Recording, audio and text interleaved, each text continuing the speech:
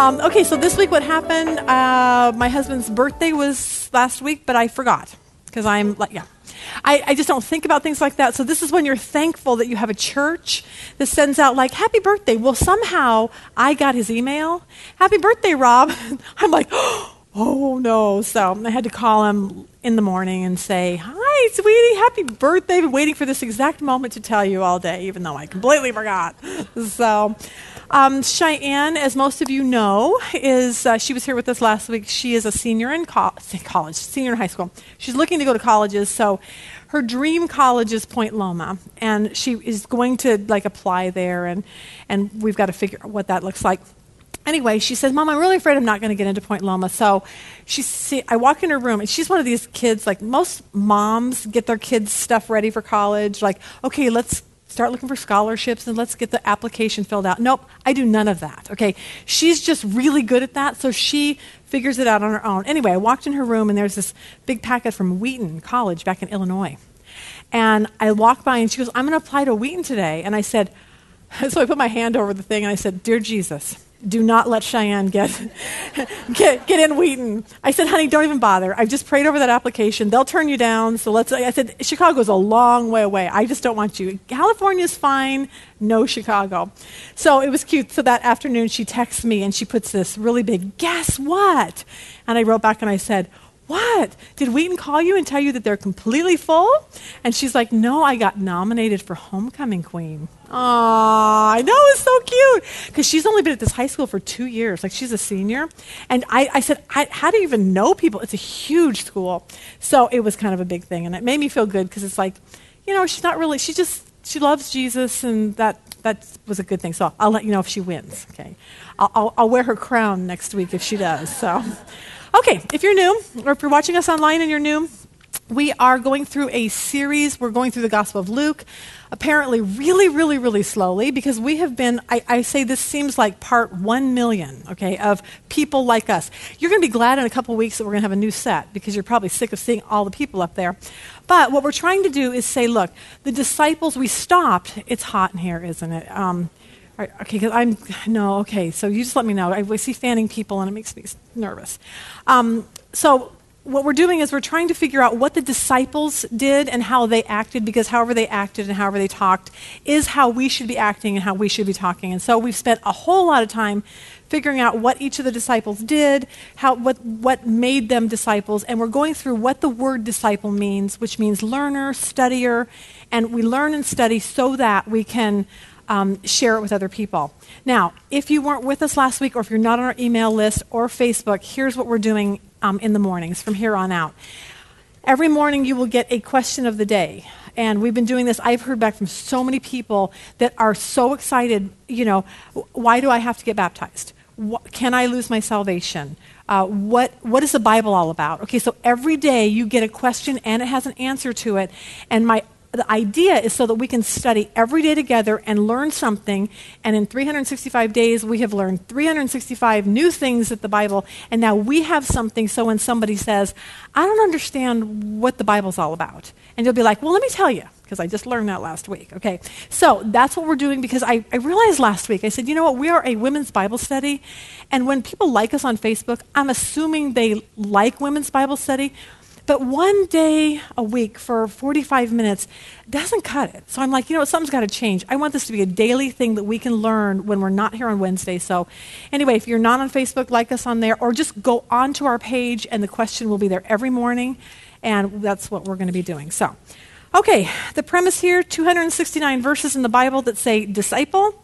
Only 3 that say the word Christian. So we're getting rid of the word Christian. We're saying, what does it mean to be a follower of Jesus? And what it means is I am a disciple, and that means a lot different than what just the word Christian. So I want to talk today about this idea of obedience. And I wrote a little thing yesterday about it on an email, and I forgot to send it out to you. I named this series, I Hate Rules, because I hate rules. I just do. I'm tired of people telling me that I have to do things. I'm tired, and I think as a Christian, as a follower of Christ, sometimes we get tired of churches telling us you have to do this and do that and do that. And so we come across these verses, they're in your handout. John 14:15, Jesus says, if you love me, you will keep my commandments. And then Luke 6:46 says, why do you call me Lord, Lord, and do not do what I say? Okay, so we've got two verses that say Jesus says it's very, very important that we obey. And my question is, why? Why? Because I think all of us have come from different backgrounds, and all of us will answer it in three different ways, and I'll tell you what those three ways are in a few minutes. But I tend to rail at the word obey, because I want to know, why do I have to do that? Because when someone just tells me, you need to stay in your marriage because out of obedience. You have to read your Bible out of obedience. You have to love that person that you just can't stand out of obedience. You need to obey. Okay, I get bogged down, and I went into a depression a few years ago, and I can trace it back to this feeling of obey, obey, obey, obey. And I'm like, I don't want to do that anymore. It's just not fun. It's just not, there's got to be a bigger purpose on why you and I, as a disciple and follower of Christ, have to obey. So I'm hoping today that we can learn how to do that, and that we're not so rebellious like I apparently am. I was amazed that when I told Rob after I got done with this lesson, I said, Rob, our earlier books, we went to a church that was very, very heavy on obedience. And so there's this theme running through a couple of our books, I wonder if that's a word, couple of our books, Part-Time Christian Red Letters, that tends to talk a lot about obedience. And I said, you know what, we need to go and re-edit that, at least putting in there why we're supposed to obey, so that it can free people up. So today we're going to talk about that. And this all came from Andy Stanley. I don't know if most of you know him. He is a pastor back in somewhere back southeast. I don't know where he's at. He is probably, I think, one of the greatest communicators of all time, is my thinking every time I listen to him. But anyway, he's doing a series right now. It's called Starting Points. And what he's trying to get people to do is say, look, take everything that you've learned, because everybody has a starting point to everything. A starting point to waking up in the morning, a starting point when you're born, a starting point when you get married. Everything's a starting point. So let's take, where did you start with your faith? Okay, and wherever that started, you were taught certain things. And a lot of us were taught certain things wrong. And so now, a lot of people walk away from the church. They're like, I don't want to go to church anymore because it's just a bunch of rules and regulations. I don't want to go because I feel bogged down. They tell me I have to do all these things. And so his point is, let's start fresh and say, what does it really mean to be a follower of Christ? But he did one of them that was on rules, and I knew we were going to do this today, so I stole some of his stuff, just an FYI on that, because it was so good and it helped me so much. I walked out thinking, I am the freest person I've ever been in my life after hearing this. So I want to kind of help us in our adult faith, because I know for me, I was real involved with Campus Crusade in high school, and you have that child faith. And then I went to college and kind of wandered away, and then got married, and I remember driving saying, I have no idea what this faith has to do with anything in my life. It doesn't do anything for me. And that was pretty much this defining moment in my life where I had to determine, am I going to figure out what my faith in Jesus is all about, or am I just going to walk away? And unfortunately, I think a lot of people walk away, and we don't want that. We want to be women who are saying, you know what, I'm going to go forward with this. So I think that a lot of people have religious baggage. I spoke to a girl last week after class, and her husband comes from a very Catholic background. And they went to, they had all their kids baptized into the Catholic Church when they were really, really young, because that's what they were told that they needed to do. If you're a Catholic, that's what you do. Not coming down on the Catholic Church, just making a point here. And she said now they go to a Christian church, but they're really struggling with this. My 2-year-old is not baptized yet. My husband thinks we should get the child baptized, because they're so ingrained that you have to do that for whatever.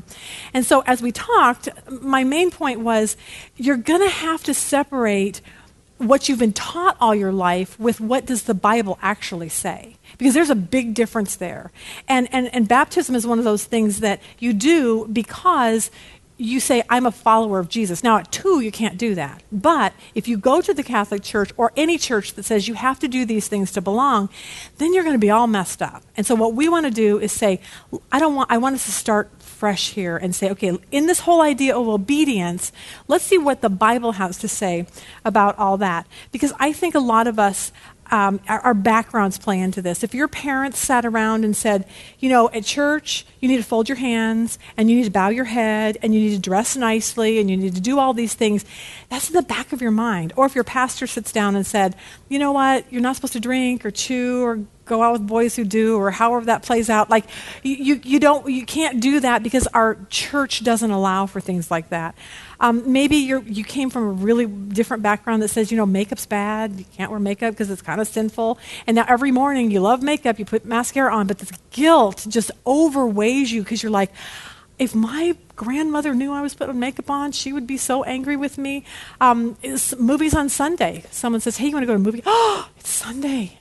How could you ever go to a movie on the Lord's Day? And so you've got all of this baggage that's just hanging on to you, and there's a lot of guilt that goes with it. And I say it's time to get to the bottom of, why do I do the things that I do? Why do I obey God? What is my purpose for doing that? And I think that how we view God is really important on how we're going to do this whole obedience thing. Because I was thinking, if you went through life and your parents said, don't touch the stove, and don't play with matches, but they never told you why, then you're going to go through the rest of your life going, I really want to touch that stove, because I don't know why I'm not supposed to. And I'm a little rebellious anyway, and I don't know why I can't play with matches, because it looks kind of fun. There's the fire.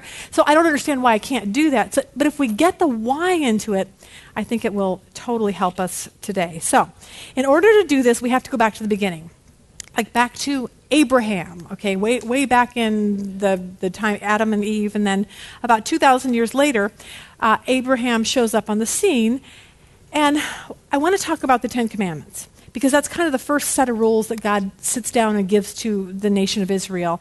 And so we're going to kind of talk a little bit about that, and most people know the 10 Commandments are like if I asked you how many 10 Commandments you know, we'd probably name, I know I'm not supposed to kill someone, and I'm not supposed to commit adultery, and possibly maybe, what's another one? Don't steal? Okay, and there's 10 of them, okay? And the point is, most of us don't even know them, okay? We just know it's something that we're not supposed to do, okay? But I think that what I'm realizing about the disciples is that whenever Jesus told them to do something, they just did it. Like, they didn't even question him. And I wonder, why was that? Why did they say, Jesus would say, hey, go do this. Go get in the boat and go across the Sea of Galilee. They didn't say, well, why? Why are you telling me I have to do that? They just did it. Okay, so there was some kind of a relationship that they had that we're missing. So let's go all the way back to Abraham, and we're going to do a quick little history. Abraham comes on the scene about 2,000 years after Adam and Eve, about 1,400 years before Jesus. And here is Abraham. He's living in modern-day Iraq, is where he was at that particular time. Genesis 12 in your handout. This is the first verse we're going to be doing. Now the Lord said to Abram, go forth from your country and from your relatives and from your father's house to the land which I will show you, and I will make you a great nation, and I will bless you and make your name great, and so you shall be a blessing, and I will bless those who bless you, and the one who curses you I will curse, and in you all the families of the earth will be blessed. Okay, so we're starting off with Abraham. Now, I read this little funny thing, and it was a dialogue, and I didn't know how to do it because I couldn't distinguish God's voice from Abraham's voice. So I made something. My daughter laughed at me when she saw it. I am the most non-creative person you've ever met. Okay, so here's hand puppets. I actually asked my daughter-in-law yesterday, where do I find a puppet? She said, I have no idea. So I made these. This is God, okay? I have no idea why I think God has cotton balls all over him, but I'm thinking like, okay, it's holy, it's white, it's clouds. I don't know. This is God, okay? This is Abraham. Abraham has a beard and some hair. I had this like fake wig thing that I was going to bring that I forgot. And you may not even find this funny, okay? But I happen to think it was funny, and I haven't practiced, so I might not even do this right. Okay, so let's imagine this dialogue between Abraham and God. And so God says, wait a second. Here, okay. Abraham, this is God speaking. I want you to leave everything and go to the land that I show you. Where's that? If I told you, you wouldn't believe me. Try me. Well, it's about 1,500 miles from here, and it's a place called Canaan. Never heard of it. Hang on. Got to change the page. All right. Let's see. I can't remember who's never heard of it. Oh, I know. And guess what else? What? I'm going to make you a father of a great nation. Well, that's impossible because I don't have any kids. Yeah, I know, but just don't worry about it. Well, what do you mean don't worry about it? I want you to trust me. Just trust me. Well, let's see. Let me see if I got this straight. You want me to travel all the way across the desert to a place I have never seen nor ever heard of, and now I'm going to become a father of this really great nation. Right. Is this some kind of a joke? No. Okay. What am I supposed to tell my wife? That's your problem. Oh, that was so cute. All right. So nobody will ever look at God the same anymore, will you? You'll be like, God, you have visions of cotton balls. Okay. Anyway, Abraham sets out to the new land because he actually did obey God. Modern day Israel is where we know it. The problem is that he's supposed to become a nation, but he has no children. So, and if you know the story, or you were with us with Genesis, we went through the whole thing about Sarah, his wife. They're older.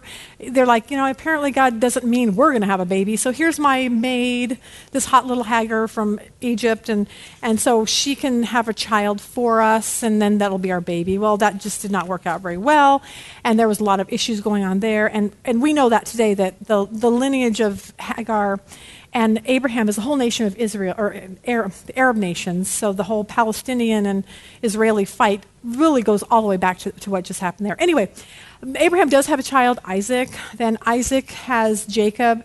Jacob has 12 sons. So we're just fast forwarding right through the history here. He has 12 sons. 10 of the brothers hated one of them, Joseph. So what they did is they decided they're going to throw Joseph in, they're going to sell him to some slave traders. So Joseph ends up in Egypt, okay? Everyone else is in Israel now. The Israelites are in Israel. Joseph's now in Egypt. Big famine comes on. Lots of bad things happen to Joseph. He ends up second in command. It's a long story. There's this famine. So all of a sudden, one day he looks out and there's all of his brothers in front of him. It's the coolest story ever.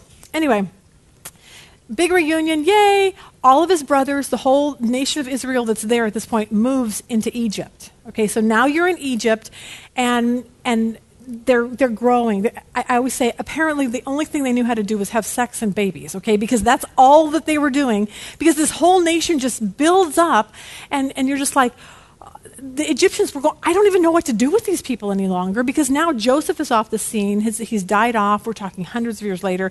And now suddenly the Egyptians are there. They don't even remember Joseph.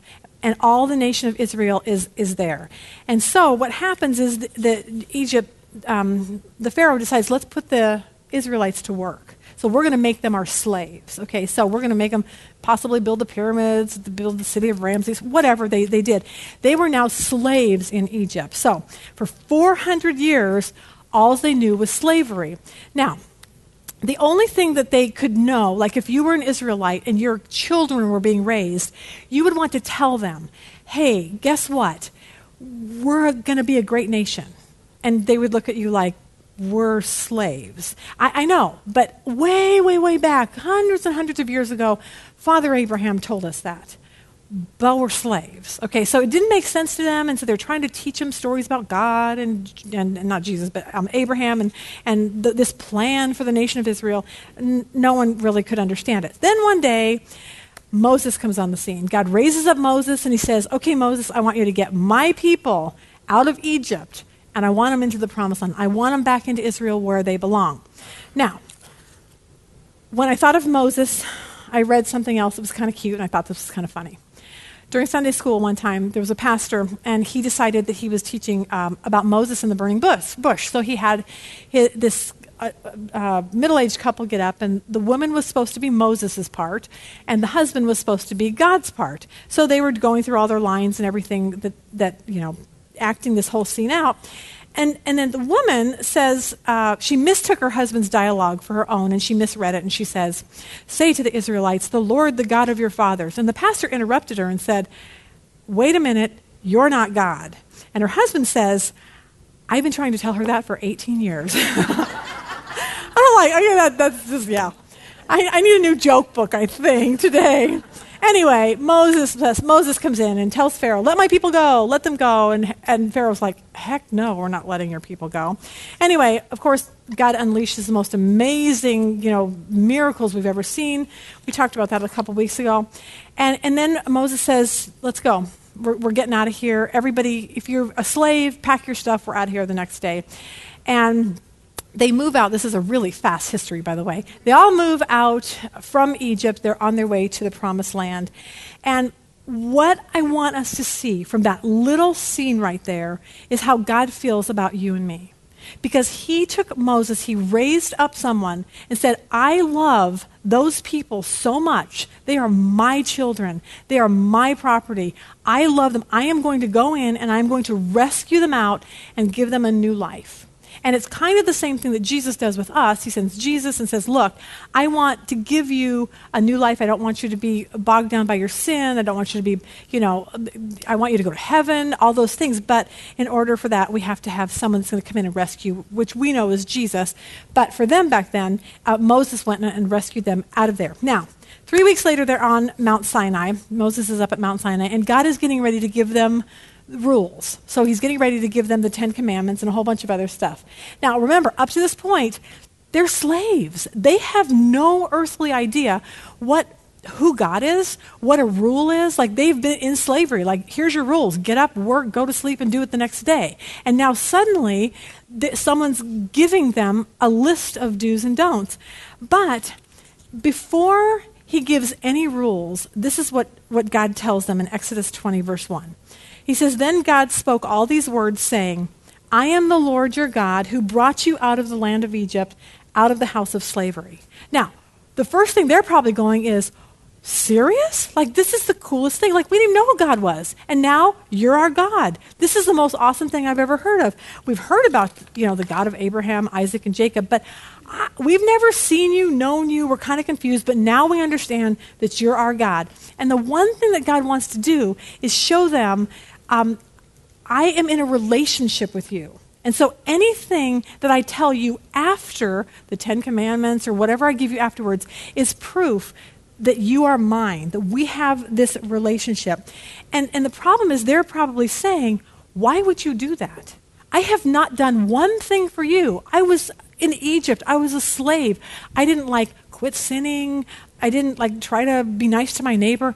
I don't even know what this all means. And God comes in and says, you are my people, and I love you. And that's the starting point of why people would ever even obey, because of this relationship that we have with God.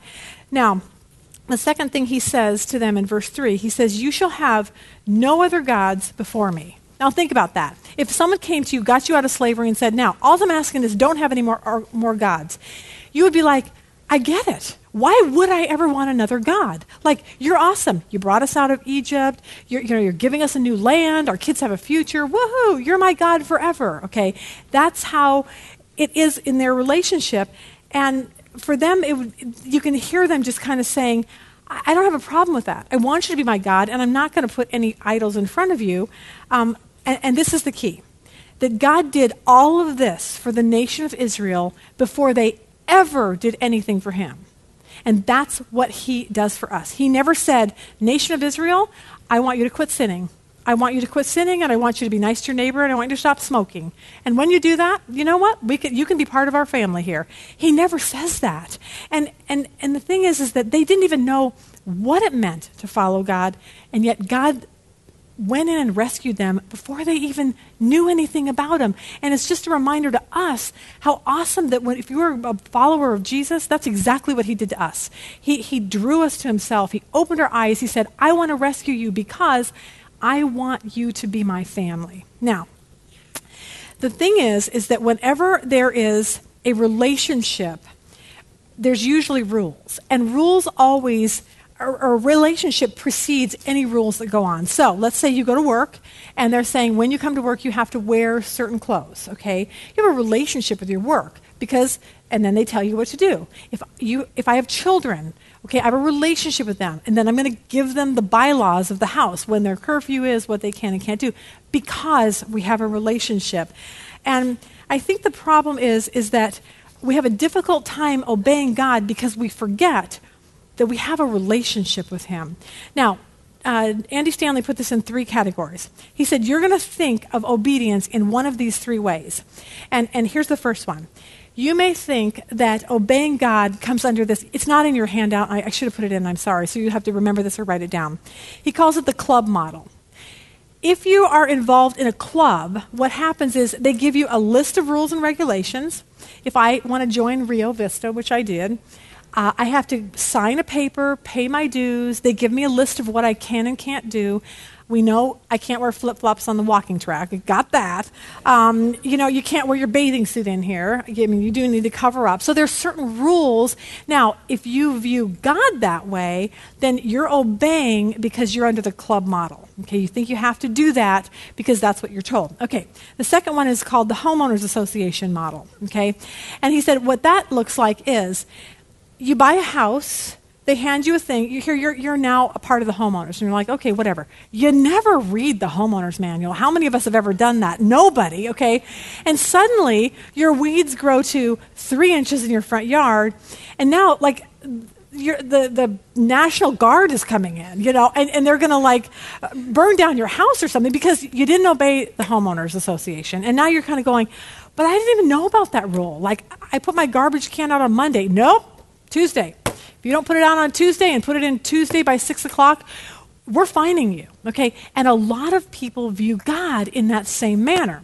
Now, there's those 2, and then there's the real model. And this is the model that we need to go under, because a lot of people view obedience under those 2 models. And the one that God says is this idea of a family model. He says, look, we're a family, okay? We do things because we're a family, not so that I'm going to come down and be mad at you and beat you up and do all these kind of things. We are a family. And because of that, like Shy and Dusty, we tell them to do things because they're our kids. We love them. We're a part of something. And I think the problem is that if you are raised in a place where you kind of think of like this homeowners association model, you always walk through life saying, God is just mad at me. If I make one little step, if I let my weed grow one too much, if I gossip one too many times, if I am angry at my husband one more time, God's just going to whack me over the head and fine me, and because he hates me that much. I mean, you will live in this exhaustion of a Christian life. And you know what?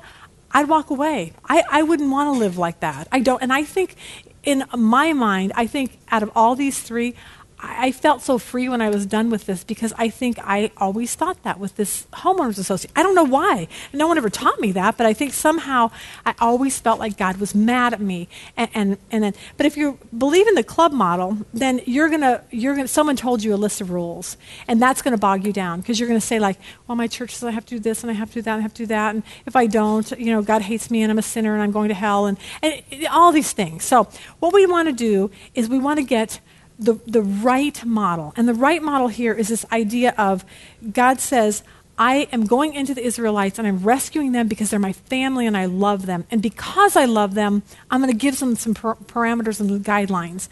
Not because I hate them, but because I love them. I'm not a homeowner. I'm not a club. I am a family. I am their father. And I want them to understand that I am in a relationship with them. And because of that, this is what just happens in our family. Now, God does not heap a bunch of rules on us because he wants to make us miserable.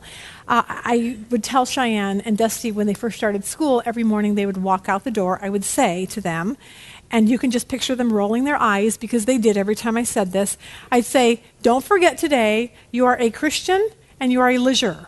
Okay, those are the 2 things I want you to remember, because the point is that we're a family. You're in God's family and you're in our family. And when you're in those families, we kind of expect you to act a certain way, not because we're trying to heap a bunch of rules on, but because we're a family and families just do these kind of things. And so I think we need to look at, in the context of obedience, as when God asks us to do something, he's not doing it out of anger or upset. He's doing it because he really does love us. Now, let's just take, for example, divorce. It's a big hot topic out there, whatever. But for just an example, let's just see what this looks like. So let's just say that you are very unhappy with your marriage. And so somebody tells you, biblically true, that you have 2 grounds for divorce. That's it, biblically. If your husband is an unbeliever and he says, look, I can't stand you anymore, I'm walking out the door, and he walks out the door, you are free to get married. And biblically, you've just now got it in a biblical divorce, okay? Or if your husband commits adultery, or if you commit adultery, there are grounds for biblical divorce there too. Okay, now let's just say none of those things happen.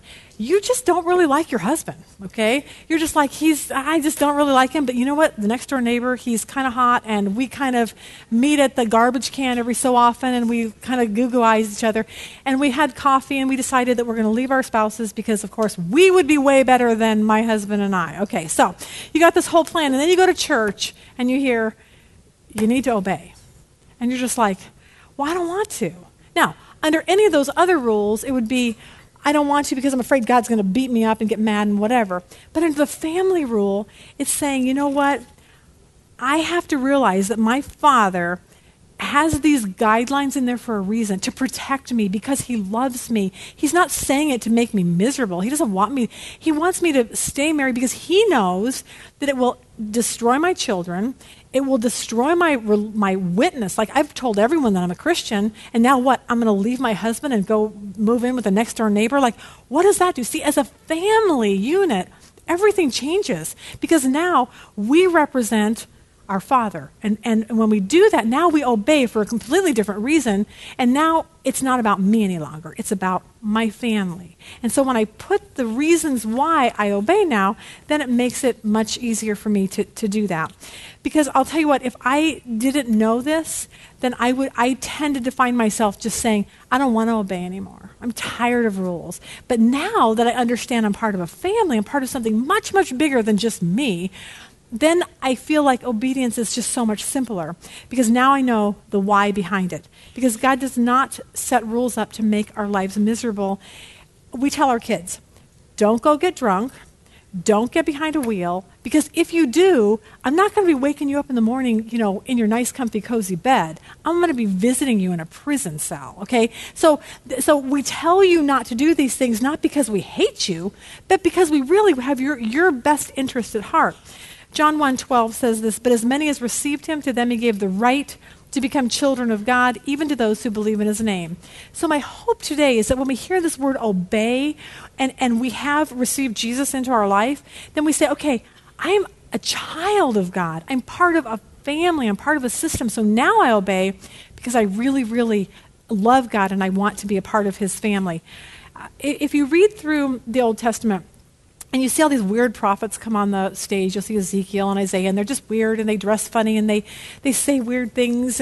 But it's God's proof to us of how much he loves us. Because he says to the nation of Israel, you're my children. Well, they went wayward. They would go in and out. I love God. I hate God. I want to do my own thing. I want to worship idols. I want to bow down to a calf. Okay, stupid stuff.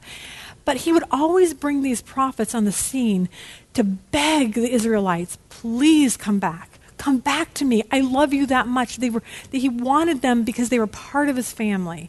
And that's the God that we serve. Someone says, I love you. You're part of my family. And if we can remember that when it's time to obey, I think it probably will help us. Now, hopefully this will give you a little bit of comfort because I got off on this whole family thing.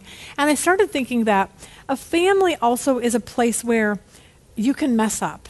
Okay, and still God will still love you. And that's really hard because I think for me in the homeowners thing, I always feel like if I mess up, God hates me. And I was just talking to someone the other day. He said, what do you do when you sin? And I said, I don't spend much time on it. I say, God, that was stupid. Help me not to do that. Sorry. And I move on. Because if I want to dwell on it, Satan will do nothing but make my life more miserable if I just constantly dwell. I'm just the worst person. God has to hate me. I never can live up to this Christian life. Forget it.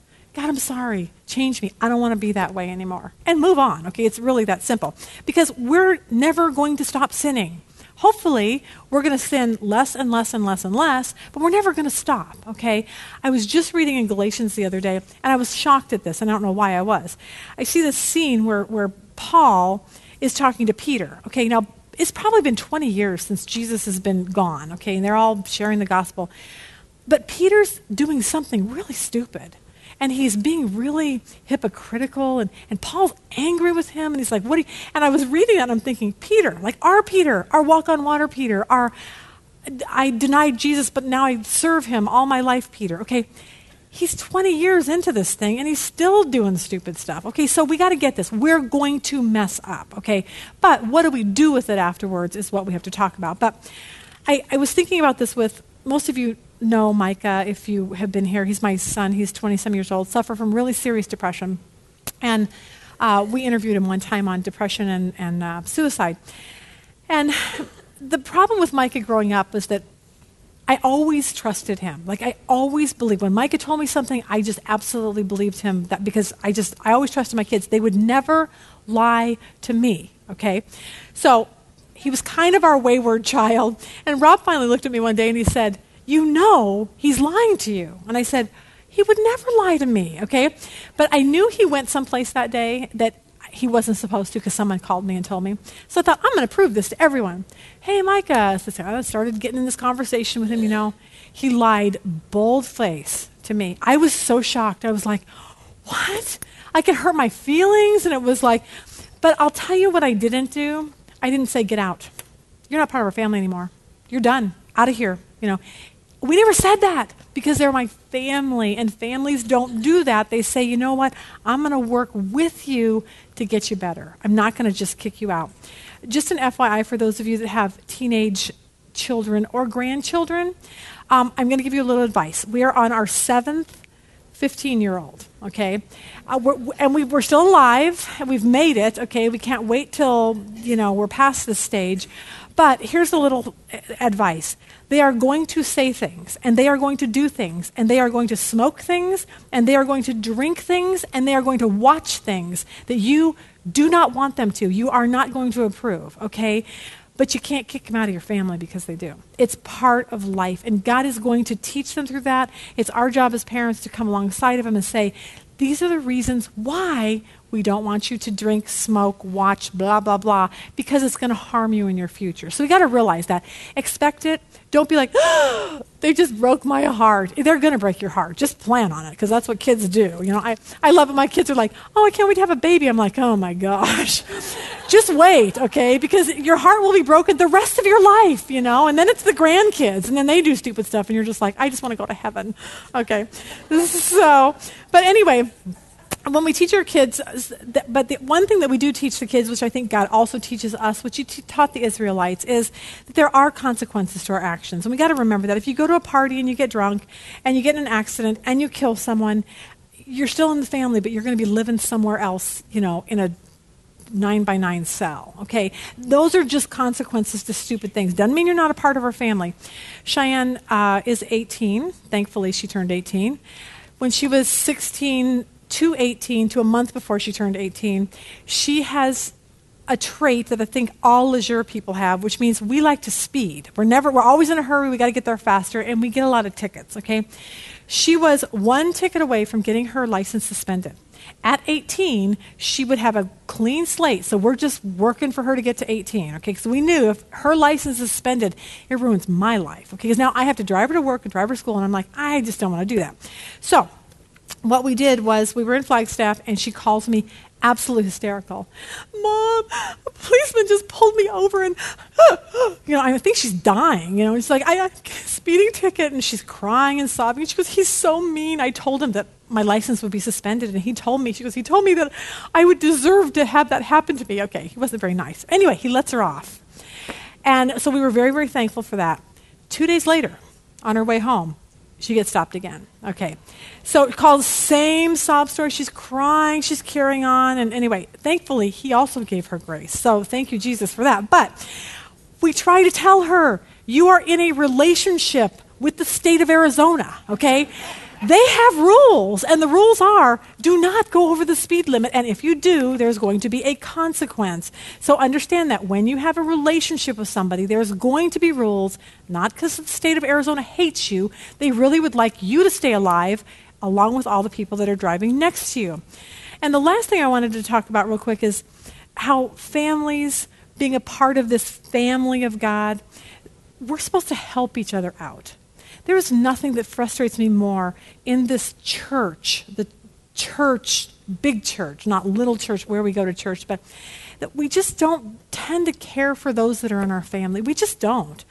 I'm the worst at it. So I'll be totally honest with that. It's like, oh, so-and-so's sick. Would you like to go take them a meal? No. Okay. I don't cook. So no. So-and-so's sick. Do you want to go visit them? No. I don't even know. What would I say to him? I'll send Chris. Chris knows how to talk to people. Okay. So I'm like the worst at this. And I get that. So I'm talking to myself as I'm talking to everyone else. But what I realized is when Micah went through his depression, we took him to see, we found what we thought was a good doctor. He was so, like I told you, we didn't think he was going to live. There was 2 times that I walked in and said, he's going to kill himself tonight, I just know it. We found a doctor for him. They diagnosed him with double depression. They put him on all this medication, which did nothing but make it worse. Like he was a mess, an absolute mess. And so anyway, we decided because we're his family, we have to help him. We didn't sit around and say, what's your problem? Are you depressed? Step out of it. That's ridiculous that you would act like that. You have everything in this world to be happy about. Okay, he's depressed. I cannot make this better for him. So I think we do that sometimes with other Christians. Stop sinning. Stop gossiping. Stop talking like that. Stop cussing. Stop doing. Okay, could we just be a little more gracious to people? That might be a really good idea. But what we did is we found this place for Micah to go to, and it was kind of an outpatient thing. It was so expensive, unbelievably expensive. We had no money. And I remember walking the mall, just crying, just going, God, I don't know how we have to help him. He's our family. We have to help him. And God, we took a little from here and a little from here and maxed out this credit card, did whatever we could, because he's our family. And that's what God does with us. We have this thing in our head that says, I have a porn problem, I have a gossip problem, I'm addicted, I have an eating disorder, I eat too much, I eat too little, I throw up because I can't stand to gain weight. Whatever your issue is, okay?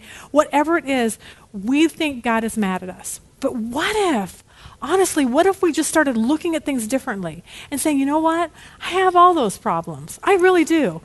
But I'm in a family. And my God loves me so much that he says, when you come to me, I'm going to put my spirit within you. And that's going to give you the ability now to get over your addiction, to quit watching porn, to stop eating if you need to, whatever. I'm not mad at you. I want to help you through this. But somehow we've got this homeowners club association model in our brain, and if we can switch it over to the family and realize that God is on our side, He's not against us, He's for us. Now, I was going farther, but I'm not going to. I want to go to the very, very end, and I'll hit on all this other stuff next week. But where we're going to go next week is that we're going to talk about when Jesus told the disciples to obey, and they did, sometimes they found themselves in a really bad situation. Like he says, go cross the Sea of Galilee. Monster mother of a storm comes up, okay? They're stuck out there. They're fearful. They're frightened. So sometimes we're going to talk about when God tells us to do something and we do it, it might be harder than if we hadn't have done it. So that's where we're going to go next week. But I want to end today, and it's at the very, very last page of your thing. I wrote mine differently than yours. Oh, no, I didn't. Here it is. And this is what I thought. I want us, the very last thing, I made it in bolder print. So put it on your refrigerator, memorize it, do whatever. Because I want us to start looking at God, our relationship with Him, how we obey Him in light of this. I am in a family, a really awesome family, safe and secure. And because I'm in this awesome family, I want to do everything I can to represent my Father well. Not to make Him love me, but in response to Him loving me first. And if we could just live like that, do you know how much freedom that we would have? And then people would go, you know what? I want to be a follower of Jesus. Because you know what? You have the most freest life. And yeah, you screw up. And yeah, you say stupid things and you gossip. And you know, you apologize to me. And it's an ongoing thing. But I get that. But you're free. You're not bogged down by all these rules and regulations. And so that was my whole heart today, because I know how much that helped me change my life. So come back next week and we'll talk about, if I obey God, will it always be easy? Pretty sure the answer to that will be no.